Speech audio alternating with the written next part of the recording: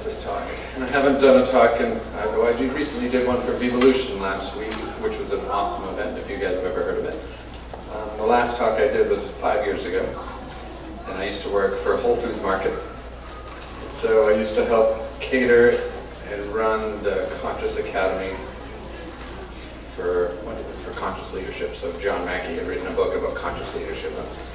He, being vegan himself, kind of empowered me to help that company with a lot of the vegan options that they have.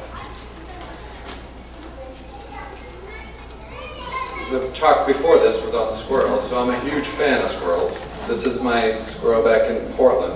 Her name's Zelda. I used to set up containers, and she would come over and I put little coffee cups out and put nuts in them, and we'd have a little photo shoot. She enjoyed that a lot. I enjoyed it. Just so you know, there'll be some animals going throughout the presentation a little bit. So briefly starting out, when I was younger, like just to give you a heads up, this will be the story about how I even got to this country and how I'm working for Tesco. A lot of people want to know that story, so hopefully this resonates with you guys as far as how I developed and turned vegan and went and devote my life to creating foods that are applicable to meat eaters. I'm going to tell you, I'm not trying to make vegans more vegan. I want to get people who are eating meat to eat more plants.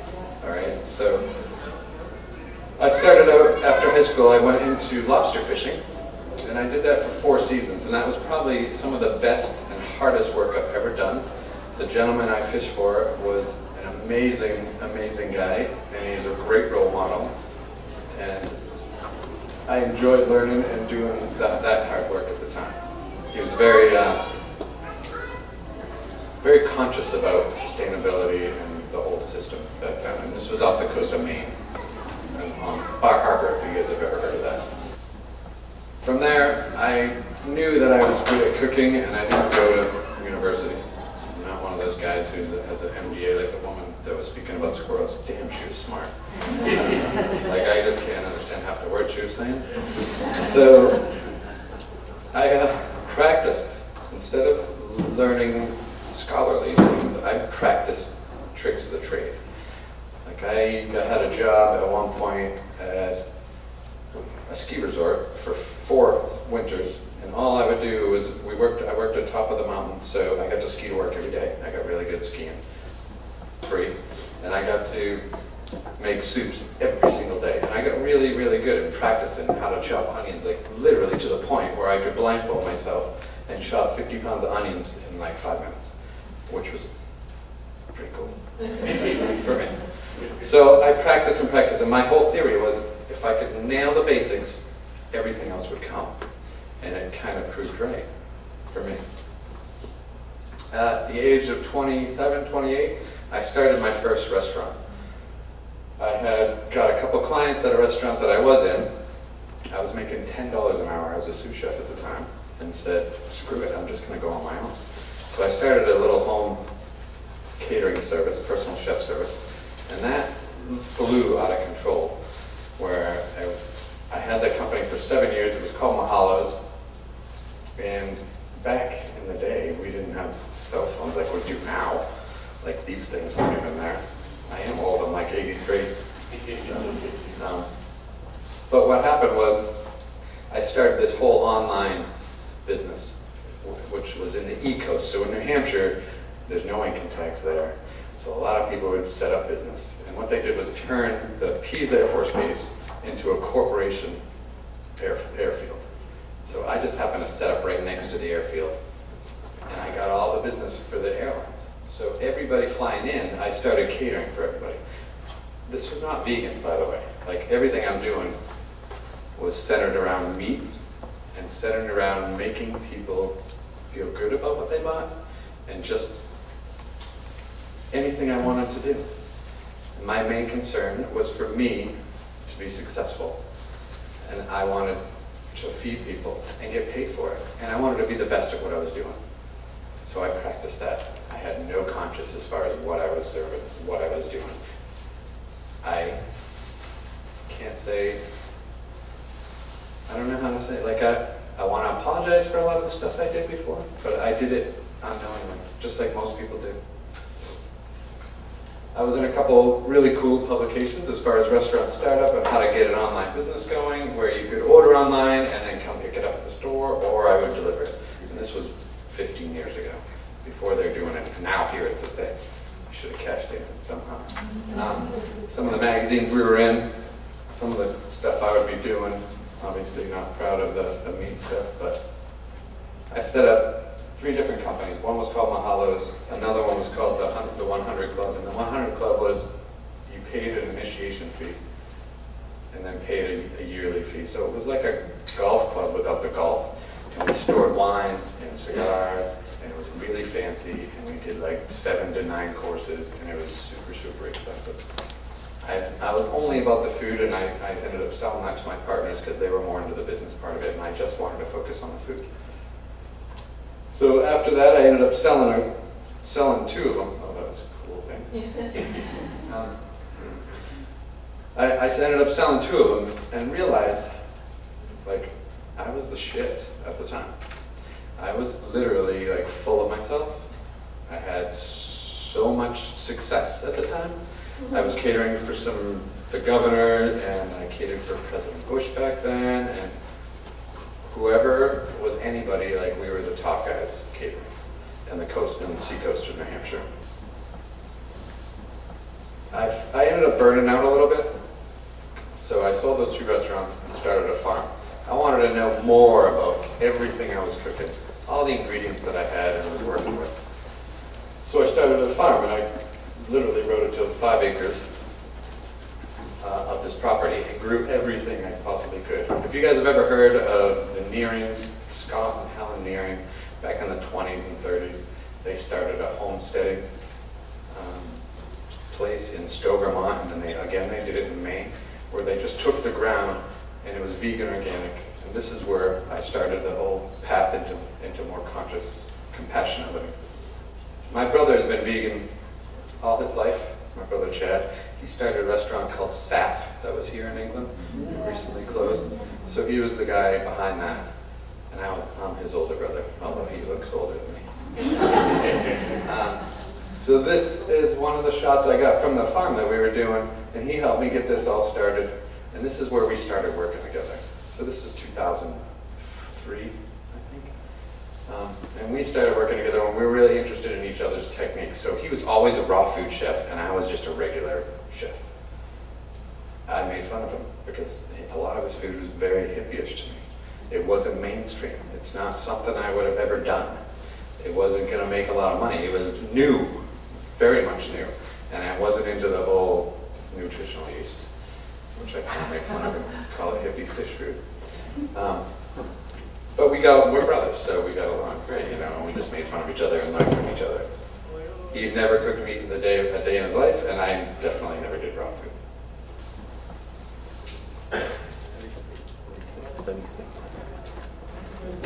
So, I have to change my slides a little bit so they're not so hardcore. I had some really hardcore photos in here from the last presentation, but that one wasn't being filmed, so I have to adjust. So I met a wonderful, wonderful person who, Amanda was her name, and we got engaged. And we were together for 3 years. And that kind of changed my life, where she was such an amazing person and believed in everything I did and saw something in me that I didn't see. And she helped me change a little bit, soften up a little bit, because I was a hard-ass. And all I wanted to do was work and sell food and make money and be successful. What happened was, in the summer of 2007, we were to be married in a few months, but she was killed in a car accident. And so when that happened, my life changed immediately. I didn't know why I worked anymore. Like, all that ego and everything I was working towards had no meaning anymore. So I used to cater for the Browns, the Da Vinci Code, Angels and Demons. You guys have heard of these things. So they lived in my town, and they were one of my better clients.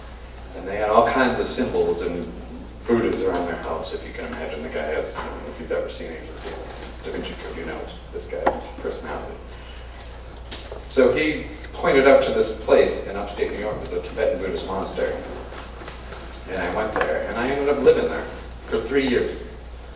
I gave everything up, and I stayed there. And I learned everything about Tibetan Buddhism that I possibly could for these teachers. At the time, because of that, it was all ego-based and what I was doing in the past, I didn't know what the future was going to be like. I didn't even want to live it, to be honest with you. I had no need to be. What I learned there was how to help other people and how to cook for others, because based on nutrition and what people need to live, not what they actually want, per se. I was super lucky, so on the left, your left, so in Tibetan Buddhism, there's 4 lineages. When China invaded Tibet, and everybody escaped, the 100,000 Tibetans that got to get out, the Dalai Lama called for all the lineages to be held with him. So the 2 teachers that I ended up living with and being their personal chef for 2 years held that lineage. I didn't know how special this was until afterwards, much after, because I was too focused on what I was trying to heal. So I ended up starting the whole farm on their property in the monastery, and being their personal chef and literally traveling wherever they went and cooking for everybody they went to. I've slept in storage containers or storage rooms in different monasteries just so I could get up and cook for 150 monks that were on a 3-year retreat. I got to cook for the Karmapa. It was really, really an honor to do this and dedicate my life to that for 3 years. From there, my brother got a job at Whole Foods from SAF. He came back over to the States and started working at Whole Foods. He ended up sending my resume around and wanted me to come out and come back into the real world with what I had been already learning. Thought I could help make a difference. So I ended up getting a position, and we ended up on the same team, and we ended up running and heading up the whole healthy eating initiative for Whole Foods Market in the States back in 2009. It started. So it was called Health Starts here. I know there's only a few Whole Foods here. In the States, they're obviously a lot bigger. So before that, though, in the farm is when we kind of developed our brand now, which is called Wicked Healthy. And to me, that is just plant-based, period. But it's making plants sexy and craveable to the mass audience, to the mainstream, is how we're going to do it.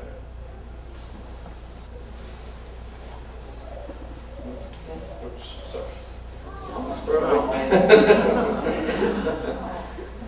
So, with all the knowledge, if you guys have you seen What the Health or Forks Over Knives? So all those doctors, Chad and I worked with those doctors closely. Like we were appointed a board of doctors, and it was all of those guys in those movies. So Dr. Esselstyn, Dr. Clapper, Dr. Stoll, Dr. Furman, Dr. Greger, like all these guys, we got to work with them, go through countless immersions and learn how to prepare foods that were no oil, low sodium, low sugar, that could heal it. They were literally based on healing. They weren't based on maintaining. So I went from one extreme to the total other extreme. And what Wicked Healthy is we bring that back to the middle. So yes, I know how to do no salt, no sugar, no oil cooking, but I also believe that that's not very palatable for the mainstream people, because if you're way overweight and you're gonna die of a heart attack, then it's awesome to be on this certain diet to get all healed up and fixed. But if you're just running like me, just active and doing whatever, you kind of want to eat food that's satisfying, comforting, and familiar and similar. So this is Mildred. This is when people ask me who's waiting for me back home, this is my little lady back home. So I worked for Whole Foods for 6 years. Ended up as their global executive chef for the company. So leaving the healthy eating part and just took on the whole role of all the chefs and recipe development on a national program. What I did was work with suppliers. I worked and catered all the leadership events for the company. There were 62, I think I counted in 6 years, ranging from 30 people to 1,400 people. And I flipped the paradigm of every event. So, meaning every event that I catered was at a different hotel. It was always for leadership teams or for leadership of the company or these Conscious Academy events that they did. And I would work with the hotel chefs, and instead of doing all meat dinners and then having a vegan option, everything was vegan except there were 2 meat options. It was the opposite. It was the way that I feel hotels and mainstream companies, corporations should function. And I got to do that because the food was so good.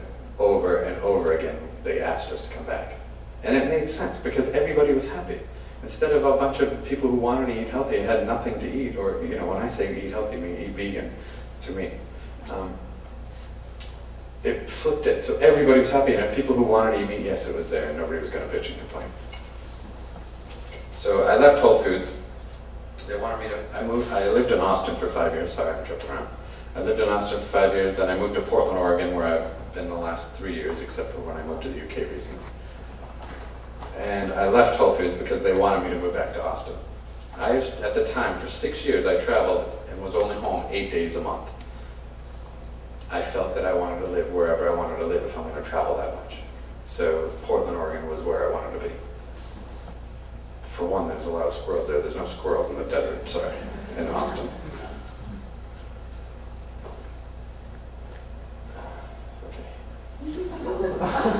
So Mildred had a brother, Hank, but he has a couple pictures of Hank maybe afterwards, but Hank took off when I worked at I don't know if you guys know about fostering animals, so I had him in the house, they grew up in the house, they know me as their dad, and then I slowly released Mildred, where, you know, taking her cage out every day, leaving it out overnight, and all of a sudden taking the house that was in her cage, putting it in the tree right outside the house where she lives now. So now I can literally go outside and call her, and she comes to me, which is freaking amazing.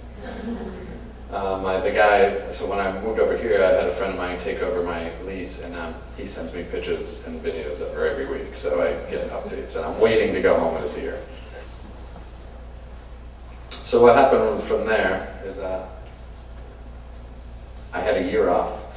During that year, I learned how to bake bread, sourdough bread, from a really famous baker chef who worked for Thomas Keller in the United States. He's a pretty famous chef there.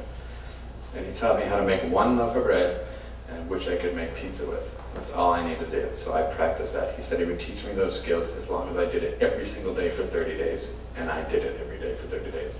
And then I took that knowledge and I went and did another 30-day silent retreat at the monastery this past year, which I've done 5.5 of them, so I've almost been silent for 6 months total out of the last 10 years, which some people are really happy about those 6 months, and some people need to do that. Along with the baking bread, I picked up a camera and started photography. That's where I get all these cool pictures of Mildred practicing with her. So one of the other things I also did was partner up with Veganuary. So Wicked Healthy and Veganuary recently partnered up, and what I did was, I wonder if this will work. So if I go here, see if I can get this to play. Yes. So there's no music here, but you can see what I'm doing.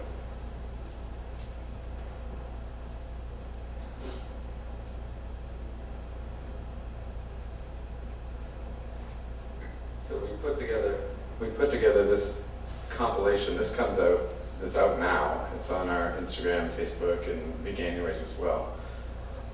I spent 5 days and shot 37 60-second recipe videos that we'll launch 31 of them in the month of January, every day of the month of January, to support people who want to cook craveable, sexy, crazy food free from animals.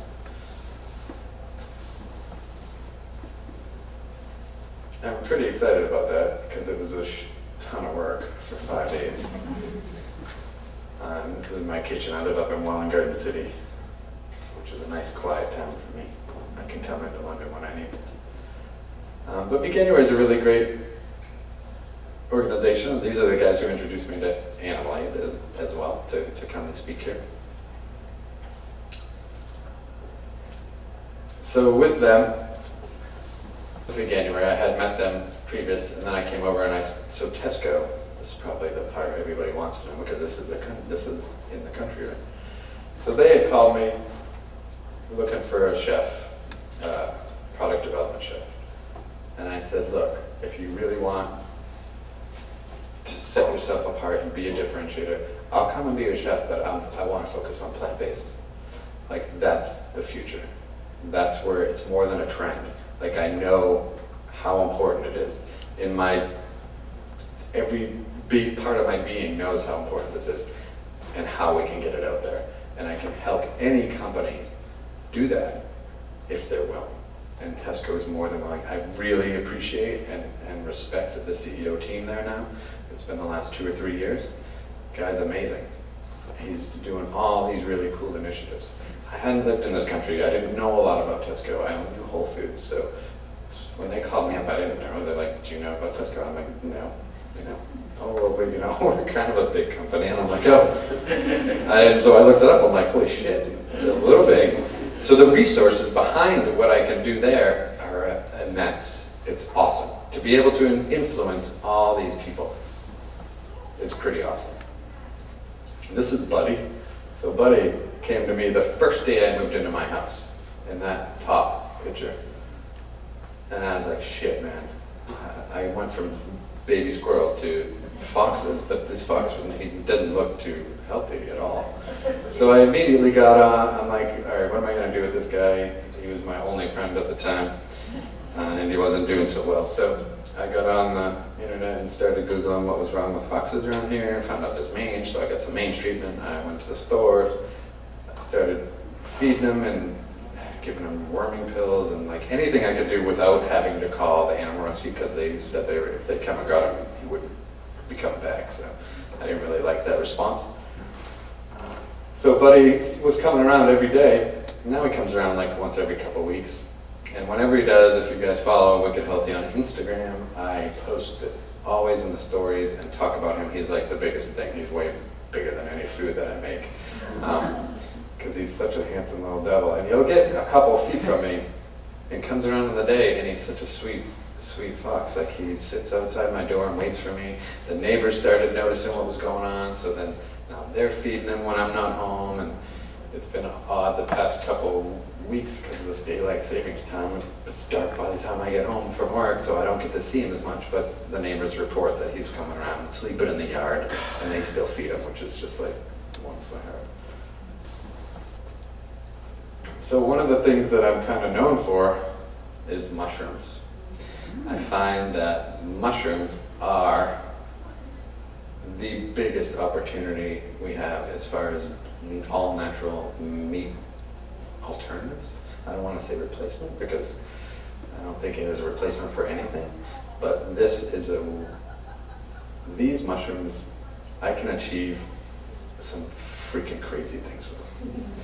And not people think I'm always on mushrooms, but I'm not. I am, but they're this kind of mushrooms. So just to give you an idea, like I've partnered up with a lot of the growers in the country.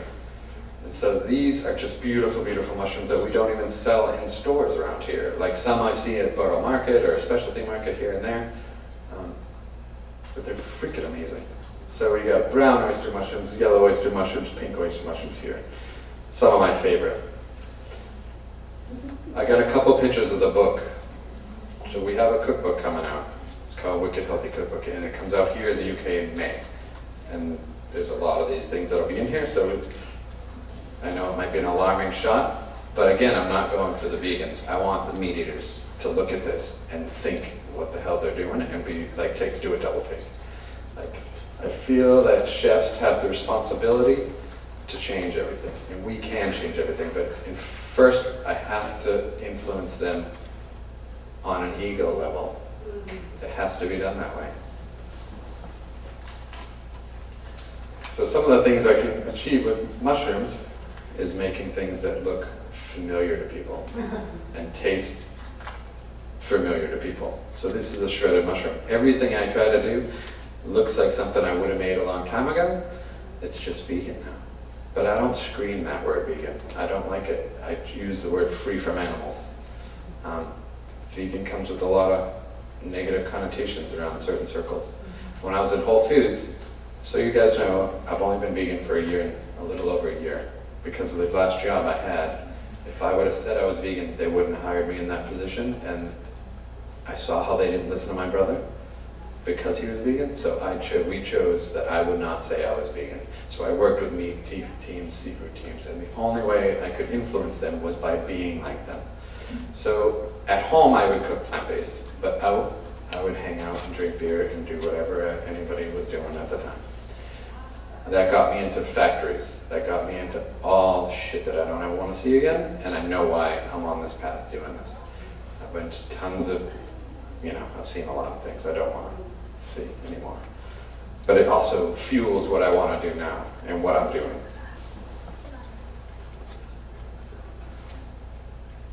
Okay, it's going a little slow. So everything that we do, my brother and I, is definitely based on being creative and just it's food. When people say, oh, hey, you gotta try this vegan food. No, it's freaking food.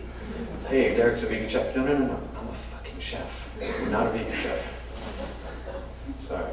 So Franks and beans back home. This is mushrooms. I'm just gonna show a bunch of different pictures here of food to get everybody hungry.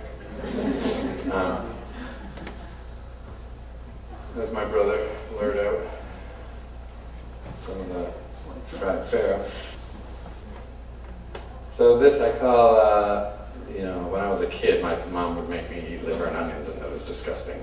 This is not disgusting, but I call it off of liver and onions, and I make this beet blood au jus, and this is lion's mane mushrooms. So lion's mane mushroom is also one of the only mushrooms known to help with dementia and Alzheimer. And I wish I could forget half the shit I know, but this is a really great dish, and just to show you how we're trying to appeal to people. It's new, it's more mainstream. I'm not into there's nothing wrong with the akea bowls and the porridge, really pretty with the chia seeds all around and flowers, but it's not turning anybody vegan as far as I'm concerned. The way we're gonna reach the masses is by making it craveable to the 95% of people out there, not the 5% of us that are out there.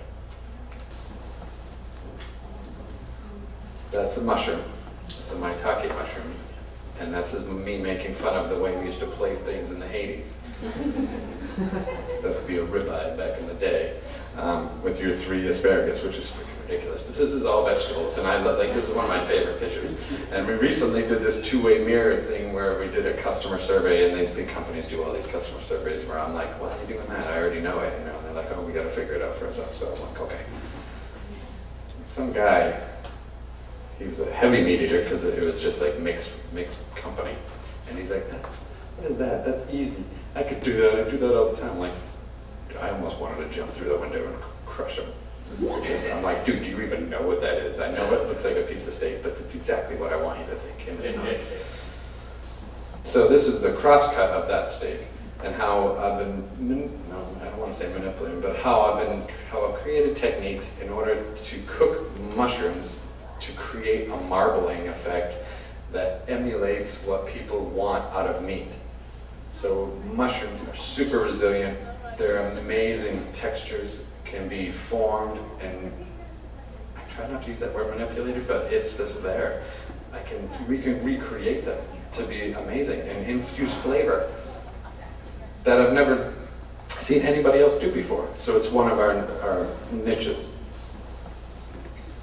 This is another one with the scalloped potato. We got lion's mane mushroom there. But I make it look this way on purpose. A lot of hardcore vegans don't like this. I get it. But I'm not trying to make you guys more vegan. We're already there. I want to influence the hoity-toity chef types. I want them to see how creative it is.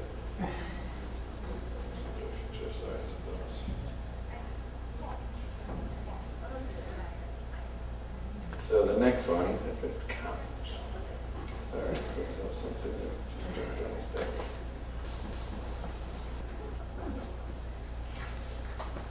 So we even taking mushrooms and frying them so they're like fried chicken sandwiches and doing like whole things like this. So this is maitake mushrooms. Here they have a lot of oyster mushrooms. They do have some maitakes and some this and that. This is my version of ribs. So growing up in Austin, not growing up, but living there for 5 years, it's a huge barbecue. So how else do I get the guys eating barbecue but by making things that look exactly like it, that will fill that need? And if they discover in their head and say, oh shit, this guy's doing something way cool, they'll do it too. And it's working. It is working. I mean, I got hired by the 3rd largest retailer in the world, so it's working somehow. So again, another example would be, sattés. Orange mushrooms, king oyster mushrooms. It looks like anything I would have served back in the day at Christmas parties, serving on a stick. So this is what keeps me awake at night, is thinking about food. And thinking about how I'm going to do things to appeal. And I don't want to say pull the wool over anybody's eyes. I just want to experience, I want them to experience how to come at cooking from a compassionate point of view, except you can still be super creative, if not more so. Sushi. Maitake mushrooms cut in a certain way, marinated in a particular way with seaweeds and different mirins and sakes. But if you guys have ever had sushi, would be unagi, which they do smoked eel. And this is my version of it, but with mushrooms.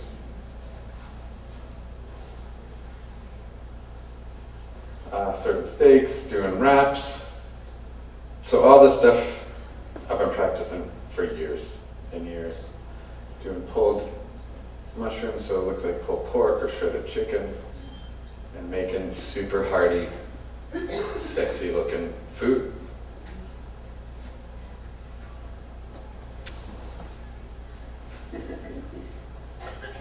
I could literally sit up here in front of a bunch of meat eaters and just go through this and not tell them anything, and I think they would buy it until the end, and then I could say, hey, every single thing is plant-based.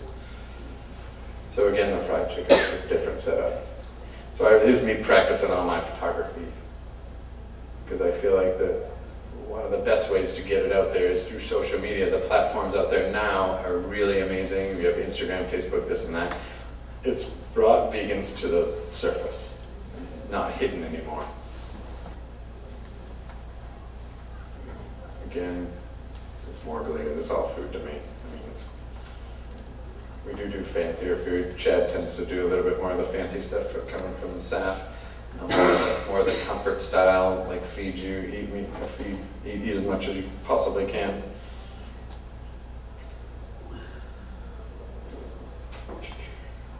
Just go through some of these.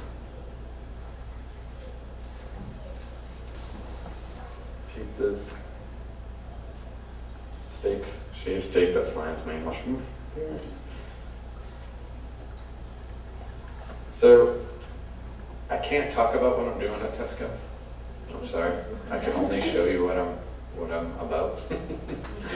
I'm under a strict NDA for the film guys over there. So, I can tell you that in January, we're gonna change the game. I have been working tirelessly on this, constantly on this project that I'm doing. So one of the projects I can talk to you about is that I do help them discover the vegan products that we do sell already that aren't called out, and also working with suppliers and new companies that are out there who can handle getting into Tesco, because everybody in the world wants to be able to sell their products, but it takes a special company to sell their products to such a large retailer. So I'm working with those guys. I'm working with other people who want to make what they're already doing healthier and infuse more plant-based into their products. And generally, working just by being there, I think influences and has an effect on the people in the company, because I work in the leadership team and I am the only one that I know of that's vegan, plant-based. So they have to consider that now. It is on the forefront. Like I said earlier, like I really respect these guys for making this move. Even if they aren't vegan, they're being influenced. And everybody has somebody either their daughter is, their wife is, their girlfriend, their brother, sister, brother, somebody knows somebody that's vegan. And now we're here to like offer different options. When I came to this country, the only thing I could eat is a falafel wrap. Still, in most stores, is a fucking falafel wrap. And it's not that good. That's the thing. So I literally stayed for 10 days in a hotel before I got my place. And that's what I had to eat. I mean, I had to stay next to beef eaters in the freaking premiere, and it was just like... So, I lost some weight, which is fine with me. I don't mind intermittent fasting if I need to. And then I got back into my kitchen, which is good. So I do have a kitchen, I am cooking again. But the more aggravated I find that I get, the more opportunity I know there is.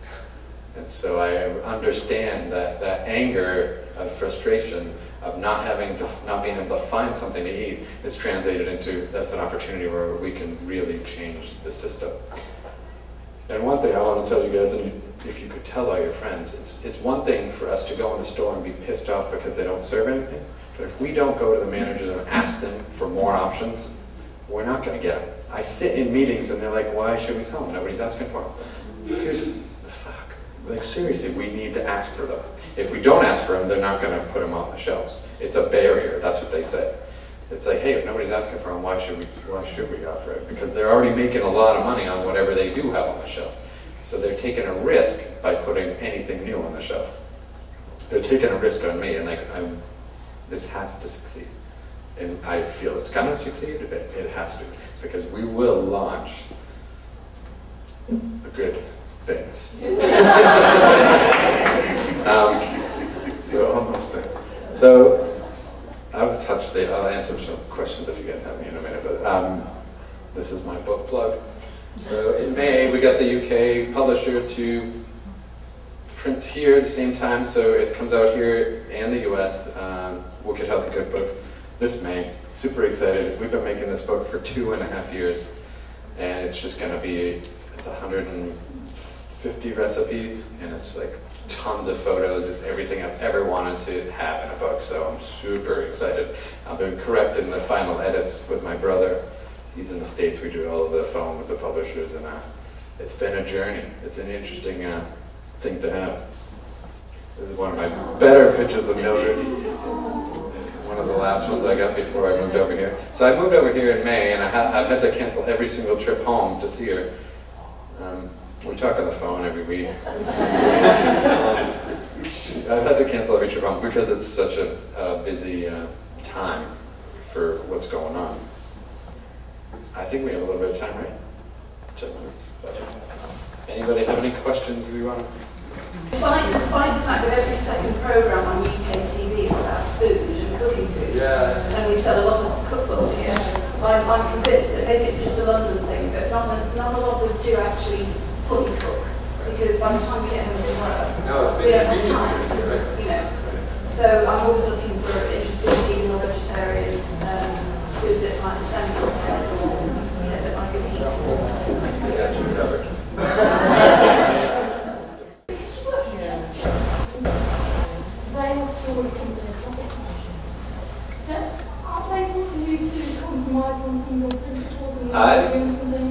First, every company has profit margins, otherwise they're not going to be in business.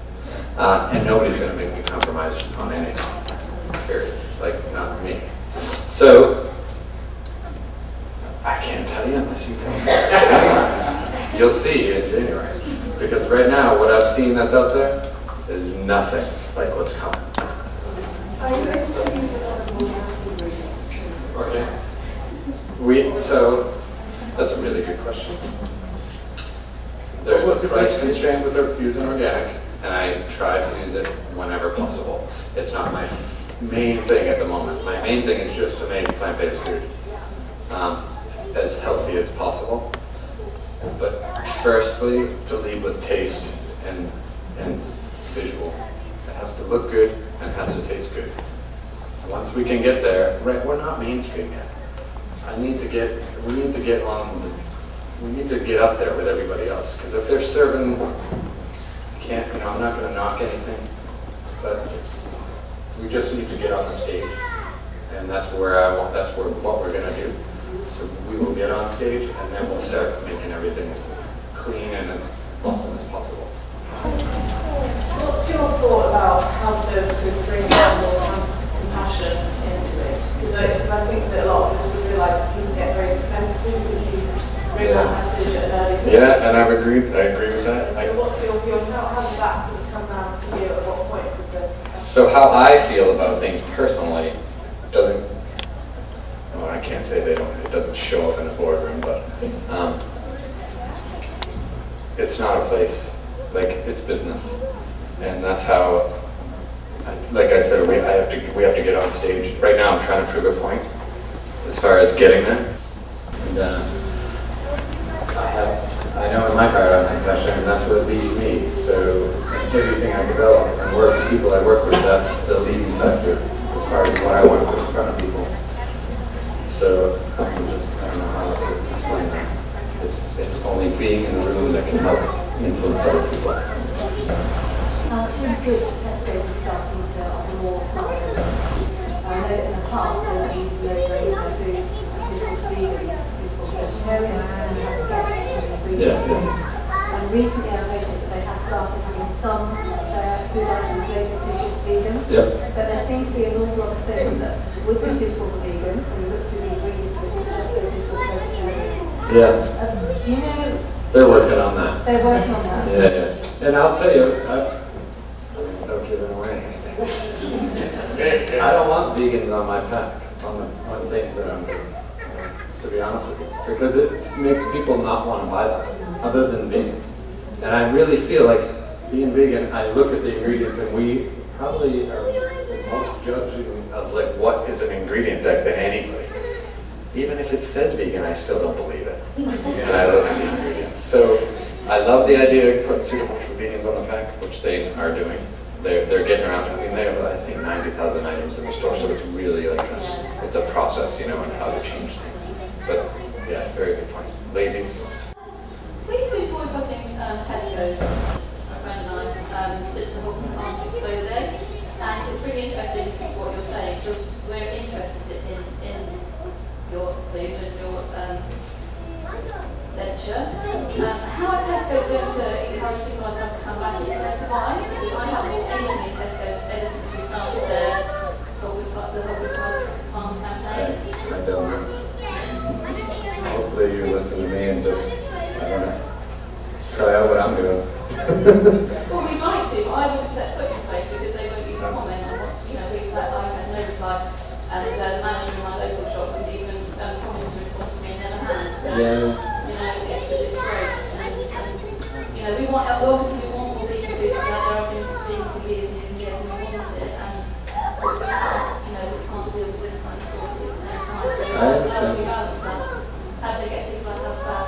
I think that's just something you have to decide. I can't decide for it.